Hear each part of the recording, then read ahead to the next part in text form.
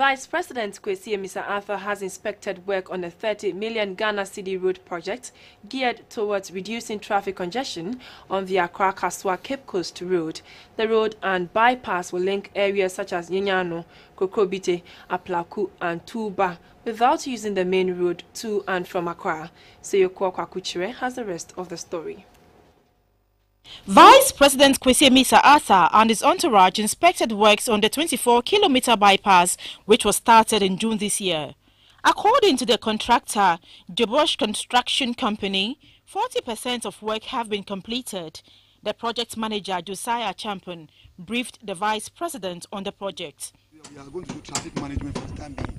Since we will have this problem of not completing it before the Christmas, we are going to put in place some management with the police and the task force so that we can control the traffic flow. So people can buy. We hope after Christmas this will be completion and then others will not bother themselves coming to the main road again.